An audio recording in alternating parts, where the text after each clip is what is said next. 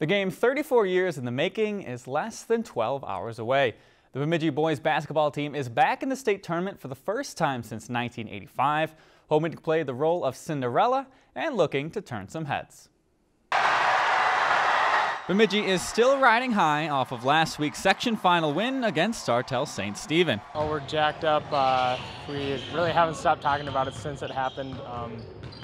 I know personally I've watched the highlights probably 10 times already. It was really fun, great atmosphere, everyone was playing really well and it was good. But the focus has now shifted to tomorrow's David versus Goliath showdown as unseeded Bemidji randomly drew top-seeded De La Salle, who have won 6 of the past 7 state titles. But the Lumberjacks have upset on the mind. We have nothing to lose. We can go out and get a huge upset, and they have everything to lose. Maryland, Baltimore County 2.0, that's going to be us this year. In order to channel UMBC, who was the first ever 16 seed to win an NCAA tournament game last year, the Lumberjacks will try and stick to fundamentals to shut the Islanders down. We just got to focus on passing the ball, run transition, get back in defense transition.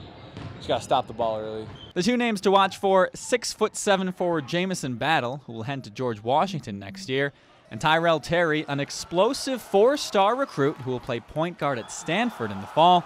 But the Jacks are hoping a balanced attack can neutralize their stars. Those guys have mixtapes and we have team tapes. Those highlights from Friday night, that's Bemidji basketball. And we share the ball and everybody contributes and we all chip in. So if we can play that way, I think we have a chance. And while De La Salle has the state tournament pedigree, don't expect Bemidji to be overwhelmed by the atmosphere, as the majority of the team has already played at state in either football or soccer. They're motivated by playing on that stage. You know, they've played in US Bank Stadium in soccer and football, and they know what it's like. It's big time, and they're motivated by that, and they're ready.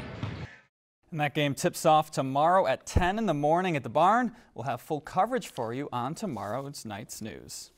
If you enjoyed this segment of Lakeland News, please consider making a tax-deductible contribution to Lakeland PBS.